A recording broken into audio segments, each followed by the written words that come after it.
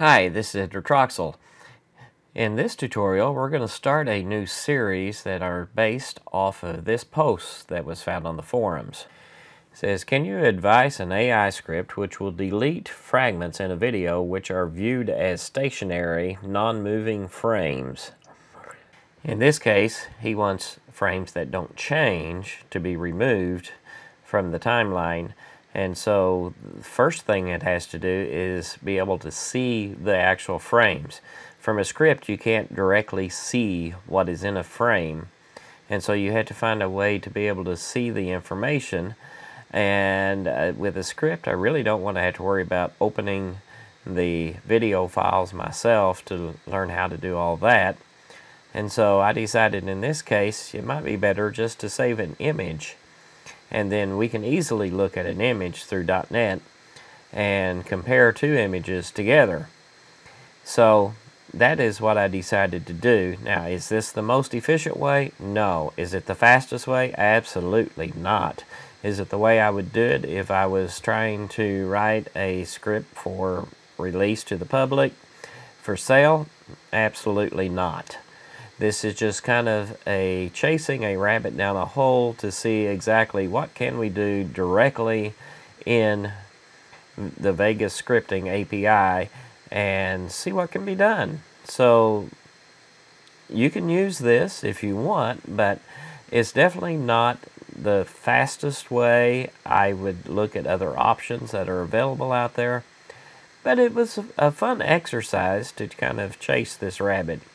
So let's get started on this and see how it goes. When we come back up here, we're going to look at our main script. And one of the new things that I've added here at the top is a date time, because I'm actually going to write a little log file. I'm just going to copy it to the clipboard so we can paste it after it's done. But right now, I'm getting the date time, and at the very beginning, I set it to now.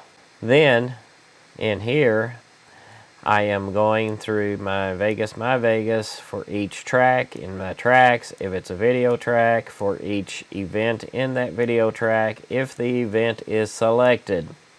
Now you notice I have 3 lines here, but 2 of them are marked out. That's because they've kind of been progressing along the way as I've been developing this.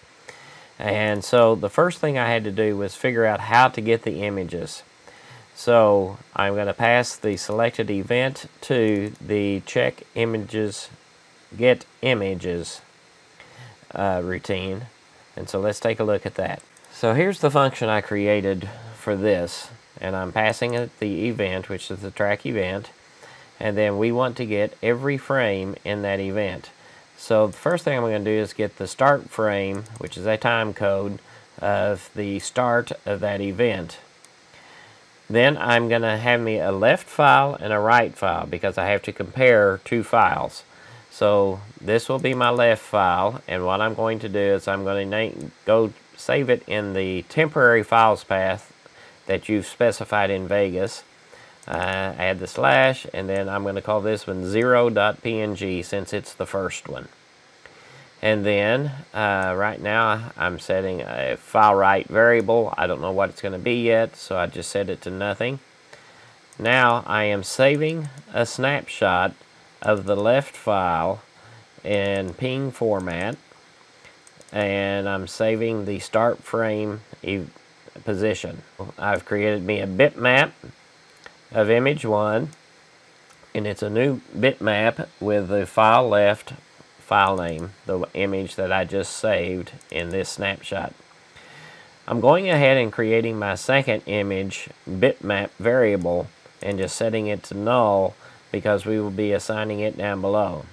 Then to see how long this takes, I'm going to create me a string called result, which I am putting the current time into. Now I need to go through every frame of this event. So I'm going for an integer called curFrame, starting with frame number 1. Since we use frame number 0 up here, we need to go to frame number 1 here. As long as the current frame is less than the event.length.frame count, and then we're going to increase it each time as we go through the loop. So now I'm going to set my file right file name to the temporary files path plus the directory separator character plus the current frame, which is 1 the first time, and adding .ping to it. So it will save me a 0.ping and a 1.ping. Then I'm going to get the time code, which I'm calling the current position, which is the start frame plus time code dot from frames, and it'll be the current frame, which the first time will be 1. So notice up here we got the start frame. Here we're getting the start frame plus 1. And then I'm going to save this snapshot as file write. Then I create me an image from this new file that we just saved. Now this is going to come down the road. I just threw that in there so that we could check it at some point. But right now I'm just going to add to my log that the current frame dot toString. So this will show what frame I'm on in the log. Now I need to get rid of image number 1 because I'm done with it. I am using the dispose command to make sure that it has been released from memory. Then I am deleting that file, and then I am setting file left equal to file right and image 1 equal to image 2. So now when I go back through this loop, my file right will become number 2 and my file left will be number 1. And so we go through this again until we go through all of the images. Finally, when we're done, we've disposed of image 1 up here.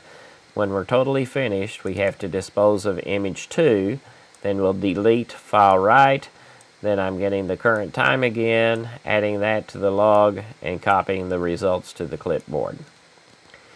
So let's see how this works, and we can actually follow along and see what it's doing. So I'm going to select a short little clip here, and let's run the script on that script. So right now it is generating snapshots, and you can see the preview is changing. If we come in here, we can see here 7, 8, 9, 10, 11, 12, 13, 14, and we can see the numbers are being generated there. Now it is finished, and if we open Notepad and paste, we can see that at 10:43 at 10 a.m. it started. It went through 16 frames, and then it stopped at 10:43:25. So it took 15 seconds to process 16 frames. So that's the end of this first tutorial. We will expand on it in the next one. But in this one, we've actually learned quite a bit. We've learned how to save each frame to an individual file. We've got 2 frames open at any one given time, and we are able to delete those frames so we don't have a clutter of files left on the hard drive when we're done. So as each frame is being processed, it's then deleted when we add the next frame. So I hope you find this tutorial interesting.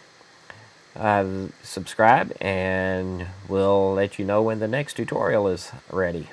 Please sign up at www.JETDV.com and subscribe on YouTube to get further notifications on when new videos are presented.